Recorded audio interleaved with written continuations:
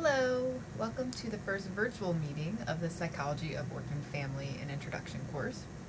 I'm Kristen Shockley, I am the instructor, and I want to first and foremost thank you all for your flexibility.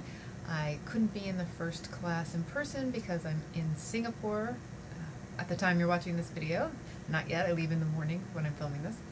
And I'm teaching over there. We have an executive program through Baruch, so I'm over there for 2 weeks, and unfortunately it overlaps just a little bit with the beginning of this semester. So I had to miss the first class, but I'm going to try to emulate what we typically do for the first meeting of the Psych of Work and Family course. So that being said, what I usually do is start by introducing myself, talking a little bit about the course. I would usually pass it back to you all, so you could all introduce each other and give us some background info. And then we would talk generally about work-family issues and what you're interested in. And finally, we would walk through the syllabus and touch on some of the assignments. So what I'll do in this video is introduce myself, tell you about the course, and do some of that walking you through the assignments and showing you how to use Blackboard and the library, because you will have to use both of those for this course. So background on me to start. I am an industrial organizational psychologist, which just means that I study people at work. I got my PhD in 2010 from the University of South Florida and started a job at Baruch College in 2010, the same year. And so I'm starting my 6th year here. I also have an appointment on the doctoral faculty in the psychology department at the Graduate Center, and I teach in the MALS program, obviously.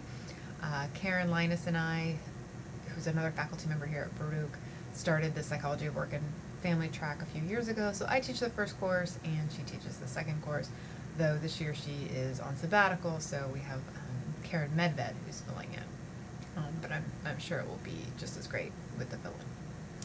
So we urge people to take this class first and then to take that class, but you can take them in either order. I think it just flows a little bit better taking this one first, because this course is more of the basic introduction. It focuses on really the psychology aspect of it, hence the name of the course. And the second course gets into more multidisciplinary perspectives and with a big focus on cross-cultural issues. I teach all different types of courses at Baruch and the Graduate Center, including master's level, doctoral level, and undergraduate. I teach things like intro psychology and statistics, as well as this course. And I have to say, this is my favorite course to teach. This will be the 4th time teaching it, and each time it's been a really growing experience for me personally. I've enjoyed the atmosphere of the relatively small class. This is, I think, the biggest we've had. There's 17 of you enrolled as of today. So maybe a little bigger than usual, but I still think it's a nice atmosphere. We'll have a lot of discussion. We'll get to know each other, and I hope that you enjoy taking the class as much as I enjoy teaching it. The MALS program has a few different sort of reasons for its existence, but I think one of the main is to give you a chance to get your feet wet in terms of graduate studies, and to really get a sense of if you want to go on and pursue a doctoral degree.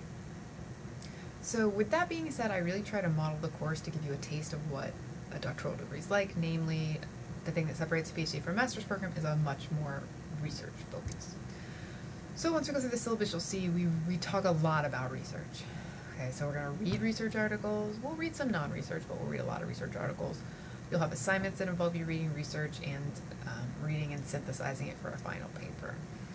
I expect that some of these assignments will be a little bit difficult for you, particularly in the beginning, and that's okay. I don't want you to be scared off.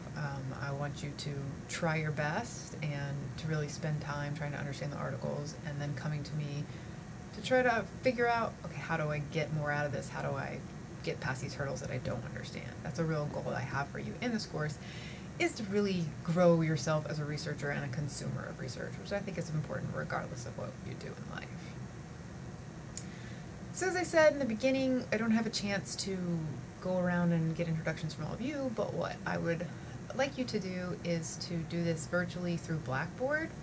As I said in the email, if you log into Blackboard, which I'll show you how to do in a minute, and you'll see the discussion board section that you can use to just post a little bio about yourself. So just tell us some about your background, or why you're enrolled in this class, why you're enrolled in the MALS program, maybe something about your career goals, and anything else that you might find relevant.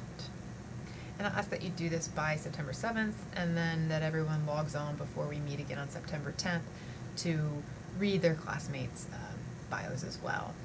I'm hoping to eliminate some of the time we spend on our first in-person class by doing this all virtually, although, we'll still spend a little bit of time making sure I can put a name to all of your faces.